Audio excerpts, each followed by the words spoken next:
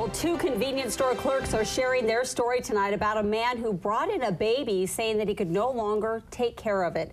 Thanks for joining us. I'm Renee McCullough. And I'm Matt Templeman. An amazing story. KZI 9 News reporter Chanu Her is live in the newsroom with more on this story that you'll only see on KZI 9 News. Chanu?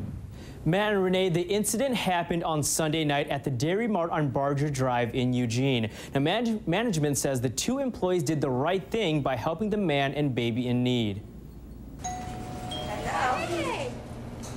It was a typical Sunday night shift. We were getting ready to close, doing paperwork, sweeping, mopping, stuff like that. Until these two Dari Mart employees say something unusual startled them. A man came to the door with the baby, asked us to call 911 and DHS, and we were kind of hesitant at first because of the whole, in case of being robbed and stuff. Jennifer Nix and Cindy Yuka looked at the man's face, then noticed what he was carrying.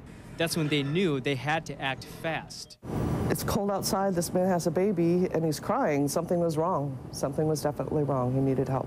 Nix and Yuka say they asked the man questions before handing him the phone to call 911. We asked him some questions like, is he the father? Where's the mom? Is the baby his? He said that the mother was not willing to take care of the baby at this time, and he didn't have any means of taking care of the baby. He wasn't sure if he was the father or not. We held the baby in the store. He called 911. After the phone call, he wrote down the baby's full name, his telephone number, and then he said he wanted to wait outside. Both say the man then sat outside and waited until authorities arrived and he cooperated.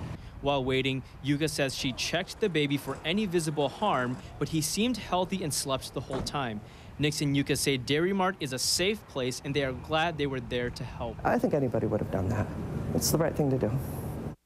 Eugene police say they responded to the initial call a little after 11 p.m. on Sunday and have since turned the investigation over to the Department of Human Services. It's unclear what will happen to the man who surrendered the baby, if anything. Live in the newsroom, Chanu Her, KZI 9 News.